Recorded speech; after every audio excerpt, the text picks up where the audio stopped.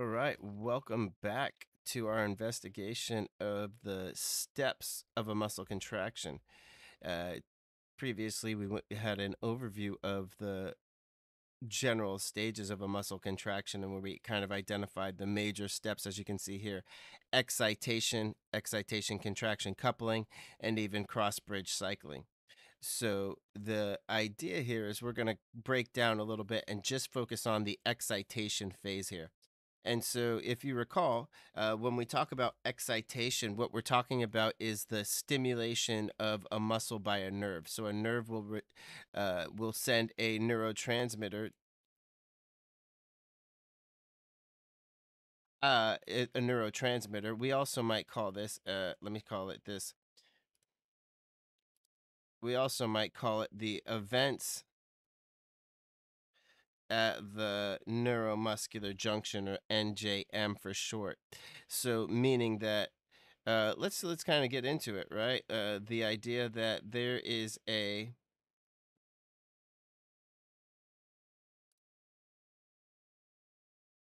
nerve that stimulates every muscle. It's called the motor unit. So a motor neuron, the motor neuron is the nerve that stimulates any given muscle. The motor neuron is the nerve, and the axon terminals attach right to the muscle. There's actually a small chemical synapse there, and so the neurotransmitter will pass that and bind to receptors on the muscle. So you can see here, this is the idea that every muscle is actually stimulated by a neuron, and where the muscle meets the nerve is called the neuromuscular junction. And so we're really focusing in right here on this structure that you see here on the top of the screen and the middle of the screen. Maybe if I zoom in just a little bit more here, you can see that or remember that the cell membrane of each of this muscle cell is called the sarcolemma. So the location on the sarcolemma where the nerve meets at the neuromuscular junction is called the motor end plate. Let me focus, zoom in there. Yeah, it's called the motor end plate.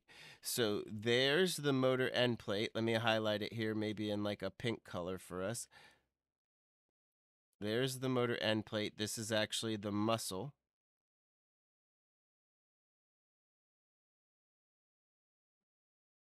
There's the motor end plate. And the nerve here contains,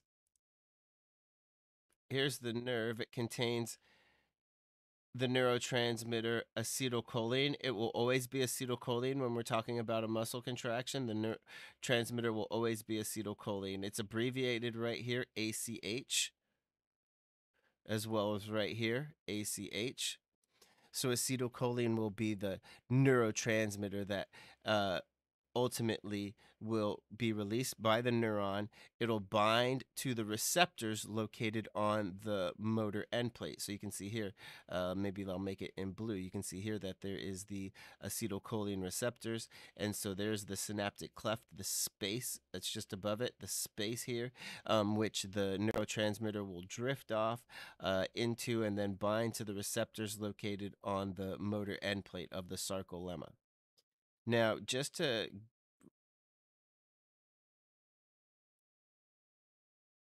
review here, the receptors on the motor end plate are referred to as ligand-gated ionotropic channels, meaning that if you kind of focus here on the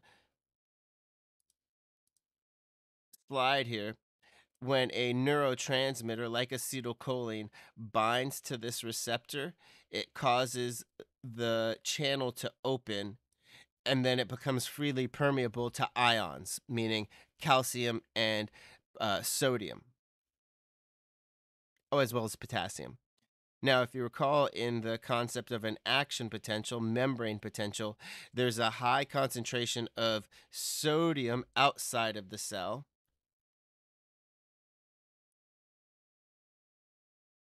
Right, there's a high concentration of sodium outside of the cell. There's a high concentration of potassium inside of the cell. And it's the amount of sodium that rushes in that ultimately causes this action potential to occur. So again, the neurotransmitter is acetylcholine, stored in the axon terminal. It's released when a nerve impulse reaches the releases the axon terminal, diffuses across, and then binds to receptors.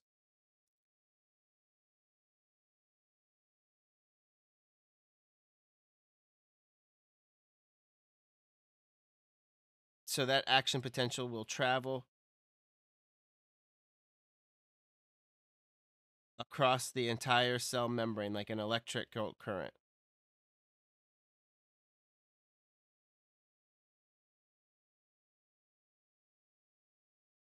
So let's just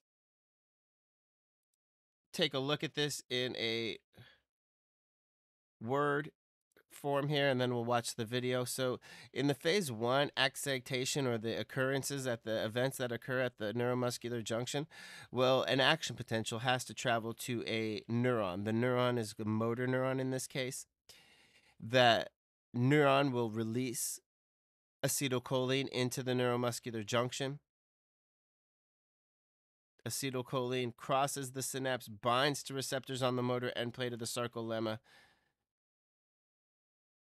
and then binds to ionotropic channels.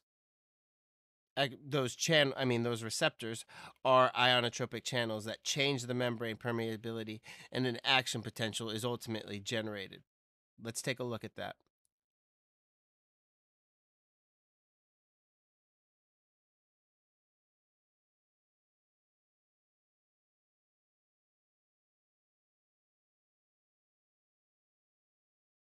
So here's our concept related to the motor neuron, to the skeletal muscle fiber. The area where these two meet is known as the neuromuscular junction.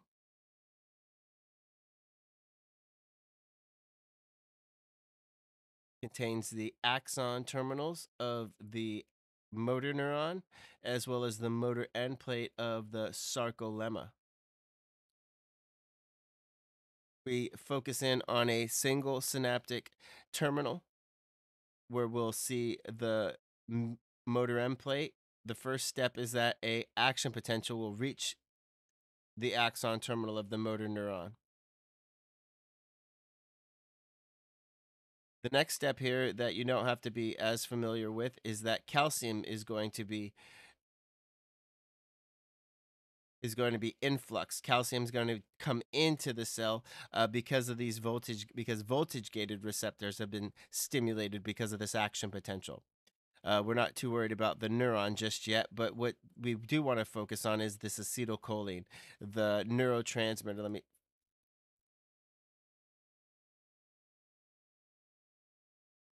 There it is, acetylcholine, the neurotransmitter responsible for all muscle contractions. It's released into the synaptic space.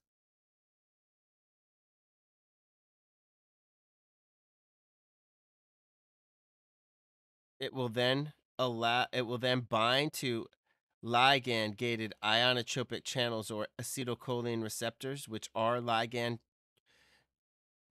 ionotropic channels, right? They're cation channels, as you saw in that video. The next thing is that you're going to have a significant influx of sodium into the cell. So sodium is going to, I'll draw the picture here for us. Sodium is going to rush. That's in this red. You can see here, there. It's going to in.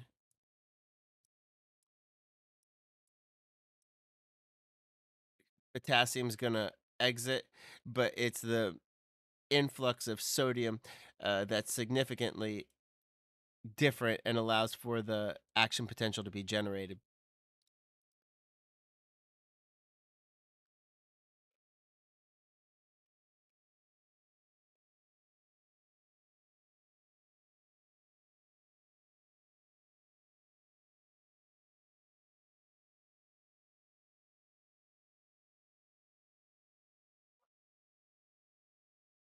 And so if enough of a change occurs, an action potential will be generated, right? If enough sodium influx in, you have an action potential that will travel across the sarcolemma and we'll talk about what happens after that when we get into the excitation contraction coupling.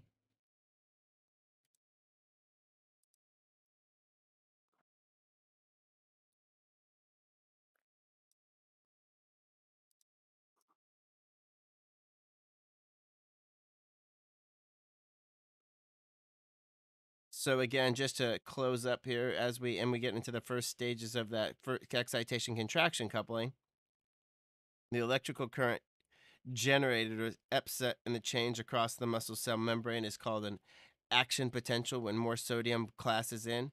Once generated, this action potential will travel across the entire sarcolemma.